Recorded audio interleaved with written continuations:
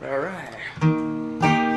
right, so the circus comes to town. The circus calls me up on the phone. They say, Dex motherfucking Ter, we need you and a friend to come and join our concessions department. I grab Phill Gelinas and we leave on the motherfucking circus train. I'm not legally allowed to say which train, but use your fucking imagination. There's not too many circuses that travel around by them anymore. So you meet a lot of real interesting people working at the circus, but this song right here is about just one. Her name is Fatty McSlut Whore. She's big and Mexican and mean. She's down to peddle off her wares cheaper than I have ever seen. She's got a body like a townhouse and a face built like a fist. She puts in over 100 hours a week. We're talking the most cocksucking as she offers up a $5 blowjob. No, thank you!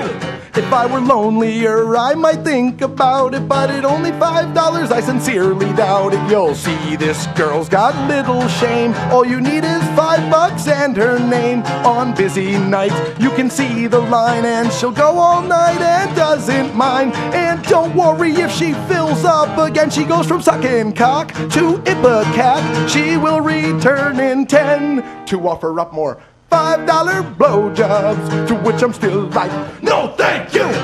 You come up to me and you say, Dex motherfucking Ter, I want to give you a $50,000 blowjob. I'm in, I'm hooked, I've taken the bait. I want to know what the fuck makes this blowjob worth $50,000 motherfucking dollars. You come up to me and you say, Dex motherfucking Ter, how about a $5 blowjob?